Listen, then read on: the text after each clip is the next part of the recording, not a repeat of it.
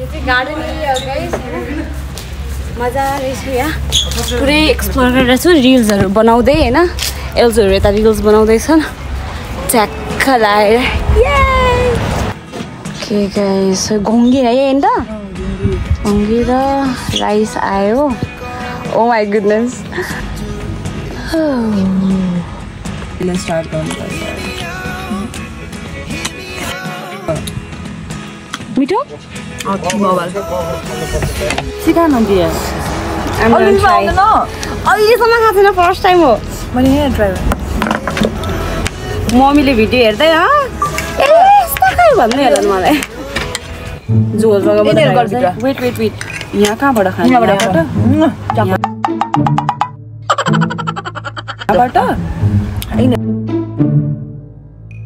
यहाँबाट कि यहाँबाट मैले चाहिँ घोङ्गी खानै सकिनँ गाइज झोल ट्राई गरेँ तर not for me not made for me म सक्दै सकिनँ सो खाम म चाहिँ मोमोको अचारसँग हालेछु गाइज आज कुरो मन थियो ट्राई गर्नलाई डर लाग्छ डर लाग्छ ट्राई नै नगरे कुचु कुचु हुँदैन पेटमा गएर एउटा दिन एउटा निकालेर नै हामी चाहिँ यहाँ टुकटुक पनि भन्छ ट्याम्पो पनि भन्छ टुकटुक भन्छ नि एटातिर अनि यसमा जाँदैछौँ अब के हुन्छ हेर्दै गर्नु होला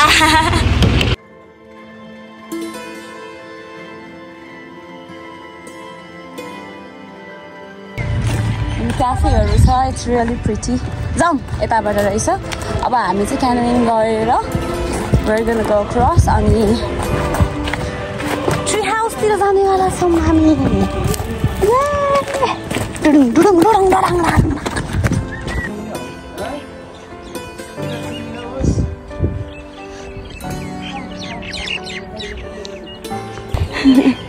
अब हामी यसमा चढेर जान्छौँ गाइस कस्तो स्केरी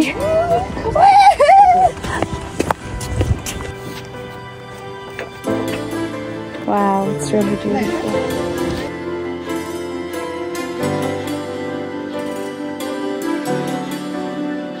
ल हामी चाहिँ क्यानोइङ गर्दैछौँ है बस्यौँ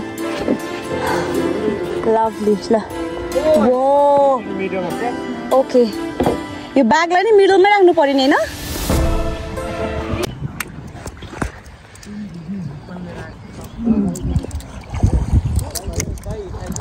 दाइ यहाँ खोलामा गोही पनि छ गोही छ देख्छौँ हामी देख्छौँ वाउ यो नदीको नाम हजुर राप्ती भनिन्छ हजुर अब राप्ती भन्दाखेरि चाहिँ राप्ती अञ्चलको नदी पनि बुझिन्छ होइन धेरै मान्छेले त्यो कन्सेप्ट भनौँ त्यतैतिर जान्छ हजुर राप्ती भन्ने त्यसैले उनीहरूले रप्ती भन्दा भन्दै यसको नाम राप्ती नदी भएको हो हजुर यसको चाहिँ अब भनौँ न स्टार्टिङ पोइन्ट चाहिँ त्यो रेन्ज हो त्यहाँ जुन देखिरहेको छ नि महाभारत रेन्ज हजुर महाभारत रेन्ज चाहिँ कुन छ दाइ त्यो देखिएको रेन्ज के त्यो महाभारत रेन्ज भयो होइन त्यो महाभारत रेन्ज एरियाबाट चाहिँ यो आएको हो यो चाहिँ अब हिउँ पक्रिएर भन्दा पनि यो स्प्रिङ मूल फुटेर आएको चाहिँ पानी पऱ्यो त्यो चरा छ नि त्यो साइबेरियाबाट रुडी सेल्डक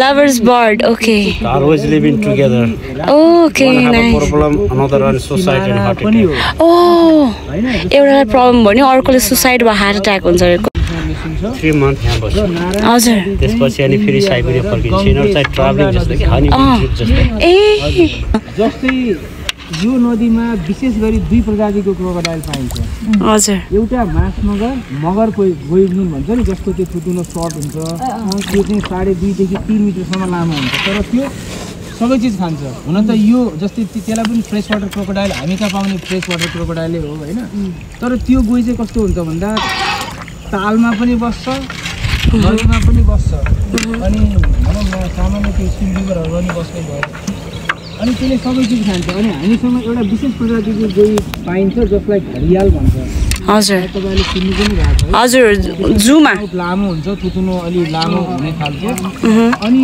त्यसको लम्बाइ चाहिँ 5 देखि 7 मिटरसम्म लामो हुन्छ अनि अर्को कुरा त्यो प्रजातिको गोही चाहिँ मात्रै नदीमा बगेको पानीमा मात्रै बस्छ हजुर र त्यो चाहिँ तपाईँको इन्डिया र नेपालमा मात्रै पाइन्छ भने पनि भयो हुन त हामीले इन्टरनेटमा साउथ एसियामा पाइन्छ भनेर चाहिँ ढिलो भएर अलि तलसम्म नजाने भनिराख्नु भएको छ दाजु काठमाडौँबाट आएको छ काठमाडौँदेखि आएको हेर्नलाई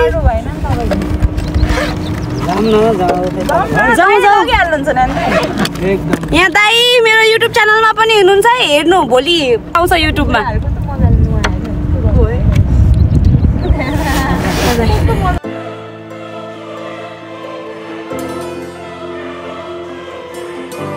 यस्तो आवाजहरू आइरहेछ तल चाहिँ पिसफुल छ है वाउ मजा आउँछ हेर्न ओ ऱ्यापिड फ्लोइङ रिभर टाइपको वाउ हेर्नु है दामी है दामी अगाडि उता गाइस बी केयरफुल वाउ यो चाहिँ यो जुन यो प्लान्टहरु छ नि हजुर वाटर क्याबेज वाटर लिली अर्को वाटर ह्यासल पनि भन्छ ए यो अलि मनसुन सिजनमा पिङ्की कलर फ्लावर हुन्छ ए ओके लोटस जस्तो हो र लोटस है ए वाटर लिली नि वाटर लिली वाटर क्याबेज यो युज गर्छ हजुर दिएको छ नि हजुर हजुर मंकी डियरहरु ए क्रोकोडाइल गाइस हामीले क्रोकोडाइल देख्यो ओ माय गॉड आगरा छ है माउथ ओपन गरेछ नि ब्लड कोल्ड भएको कारणले टेम्परेचर ब्यालेन्स ए उसको ब्लड कोल्ड भएको भएर मिलाउनलाई मुख खोलेकोले okay nice cold blooded animal हो अनि यिनीहरुको यो बडी यो सिम्बल भन्छ ए यो चाहिँ थाहा छ हजुर यो फ्लावर पछि तपाईको फुड आउँछ सेम लाइक अ कुकुम्बर जस्तो त्यो ग्रो भएपछि इनसाइड कटन हुन्छ ए अनि चल्यो भने त्यो गयो कस्तो क्यूट बच्चा नमस्ते highest flying birds guys plain भन्दा पनि माथि हेडेड गुज यही यो बार हेडेड यो गुज पनि रियर बर्ड्स हो 1 2 3 4 5 6 7 वाउ भल्छ बार हेडेड गुज यसलाई बार हेडेड गुज भन्छ सेम बतक टाइप यसले चाहिँ 9300 मिटर कति दिन लगाएर कतै न कहिले सक्सेस यो चरा चाहिँ बार हेडेड गुज चाहिँ माउन्ट एभरेस्ट भन्दा माथि पनि उड्न सक्ने उसको चाहिँ क्षमता हुँदो रहेछ र यही हेर्न पनि धेरै टुरिस्टहरू यहाँ आउँदो रहेछ so we got lucky with crocodile and bar headed गुज टु इट्स रियली अमेजिङ तपाईहरुले पनि ब्लगको थ्रुबाट हेर्नु भएको छ so don't forget to like and share subscribe guys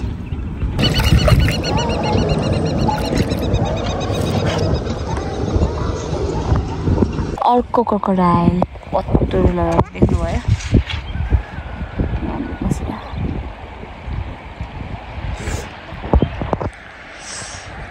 ओइ डोन्ट स्क्रीम है ओइ डोन्ट स्क्रीम क्वाइट एकदमै क्वाइट गन अन्डर वाटर भइसक्यो bro under water we got stock guys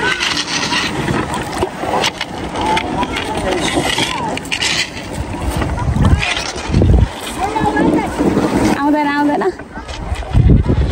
यहाँनिर पानी कम रहेछ क्या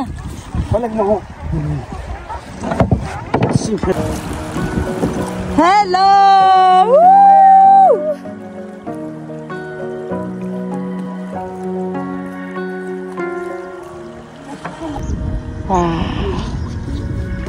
कहाँ हो दाइ अघि फेरि मैले फोटो खिच्नु चक्करमा तिमीहरू क्लियर भने टक्क अगाडि बसेको छु अहिले चाहिँ फ्रन्ट सिट बसेर दामी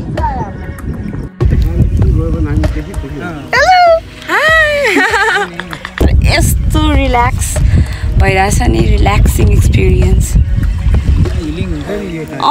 एकदम कस्तो मेडिटेटिभ के है वाउ यही आयो त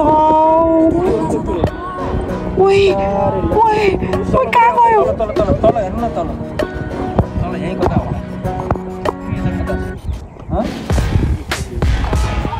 कहाँ गयो ओके सो हामी चाहिँ त्यहाँ क्याननबाट निस्क्यौँ र अब हामी जङ्गल सफारीतिर जाँदैछौँ उहाँले गैँडाको चाहिँ यो है हजुर गैँडा पनि टेरिटोरियल एनिमल हो होइन गैँडा कस्तो हुन्छ भन्दा जस्तै 3 देखि 6 महिनासम्म एउटै ठाउँ प्रयोग गर्छ दिशा गर्नको लागि। अनि यसरी नै उनीहरूले अरू गैंडासँग कम्युनिकेसन गर्छन् भने यसरी नै उनीहरूले चाहिँ आफ्नो टेरिटोरी निर्धारण पनि गर्छन्। ओके। अनि यसले चाहिँ जस्तै प्रकृतिलाई सहयोग के हुन्छ, एउटा कुरो के हुन्छ जस्तै यिनीहरूले फर्टिलाइजिङ भयो हैन, दोस्रो यिनीहरूको जुन त्यो डाइजेस्टिभ सिस्टम हुन्छ नि अलिक फरक हुन्छ के त्यो। यसले चाहिँ मोरलेस 30% एब्जर्ब गर्ने भयो, रेस्ट थाल्छ हैन। अनि त्यो नै उम्रेर चाहिँ नयाँ फरेस्ट पनि सुरु हुन्छ। ओके। कति पुरानो हुन्छ जनावर पनि तपाईको त्यो ढोक्टा होला। ओ भन्छ अर्को 6 महिना यही हुन्छ गडाको पुल। So it's really nice. उहाँले हामीलाई भन्नुभएको छ सबै रुल्सहरू। We need to be very careful and very alert. So yeah it's really fun.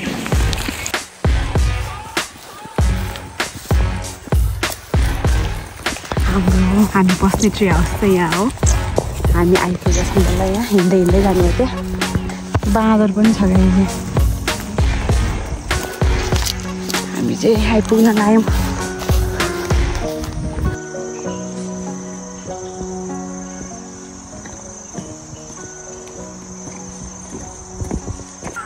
So हामी चाहिँ आइपुग्यौँ।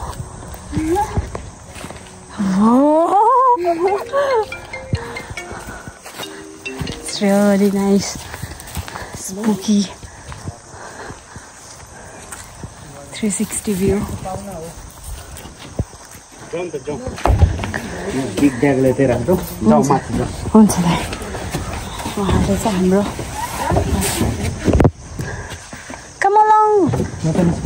आइज। ए ओके म माथि जान्छु पक। यहाँ त्यहाँ रिल्स खिच्दैछन्। नाइस। यहाँ चाहिँ एउटा वासरुम छ है।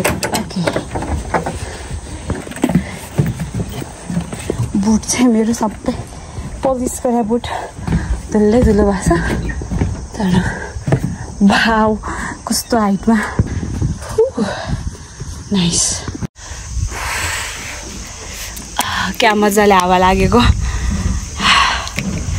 सब थकाइ मेट्यो यार।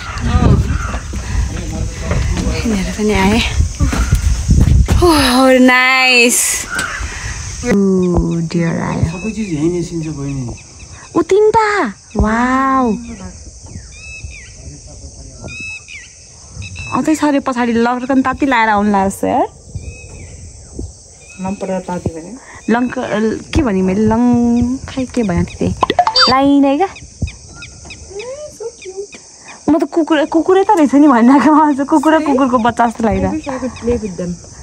यिनीहरूले त केही गर्दैन होला है। खाइदिनु नि रे।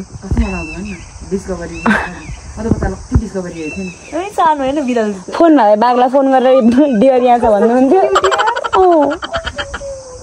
वाउ। घरमा पाउँदैन पनि।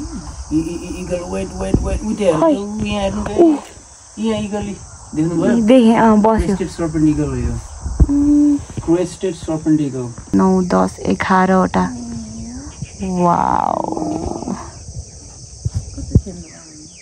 हामी चाहिँ अब वकको लागि जाँदैछौँ उतो डियरहरू भएको ठाउँमा। पछाडि लाग्यो डियरलाई झन् खाना दिन्छु भने भङ्ल्याङ धुलो उड्ला। एउटा डियरले हामी हेऱ्यो भाग्छ क्या तिनीहरू। त्यसले गर्दा साथीहरूलाई भन्दै होला त्यहाँबाट 3जना चुडेलहरू आउँदैछन् भनेर। है यहाँको पानी चिसो। कति धेरै डियर भयो त्यहाँ।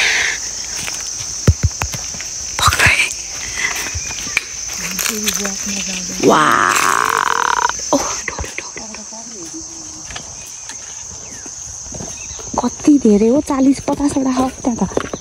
सबैजना मिलेर हाल्ला नि हामीलाई।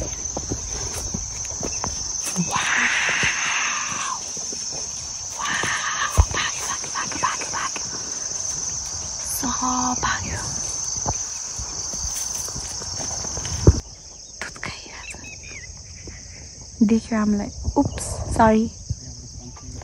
अहिले चाहिँ सनसेट हुँदैछ। सब डियरहरू भागे। हामी फोटोसुट पनि गर्दैछौँ यहाँ।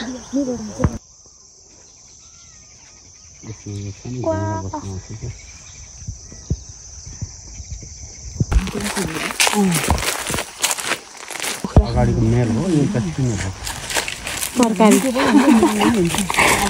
यो लट्ठी चाहिँ मैले बाघको आँखा घुस्नलाई लिएको आइहाल्यो नि त आइहाल्यो नि यति लट्ठी भए पनि हुन्छ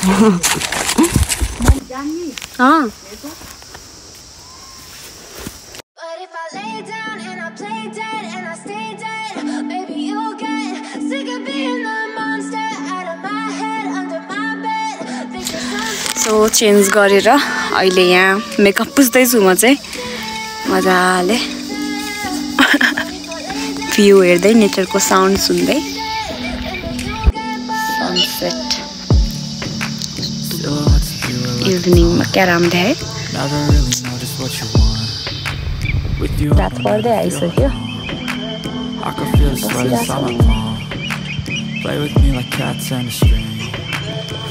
ओके सो अब चाहिँ हामी डिनर गर्न लागेको छौँ अनि यो चाहिँ जङ्गलको बिचमा भएर यहाँ कुकिङहरू गर्न मिल्दैन धेरै अनि हाम्रो चाहिँ यसरी टिफिनहरू आएको छ अनि अब हामी खान लागेको छौँ अनि आज हामी सायद चाँडै सुत्छौँ होला अब हामी बेलुका टक्क भुटको कुरा गर्दै तिनजना मस्त गफ गर्दै सुत्नेवाला छौँ भोलि बिहान चाहिँ हामी 7 बजी उठ्नुपर्छ सो अब चाहिँ हामी we're gonna enjoy our food talk to you later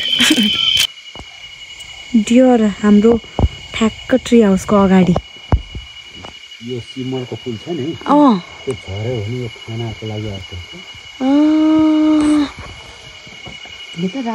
Next morning. Okay, this is the next morning.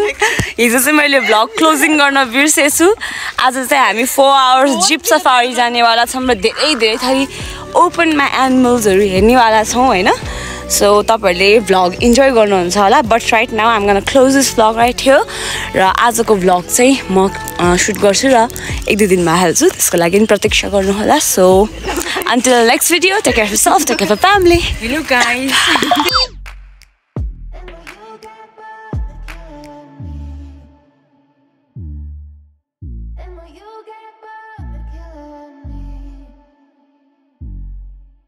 And when you get bored of killing me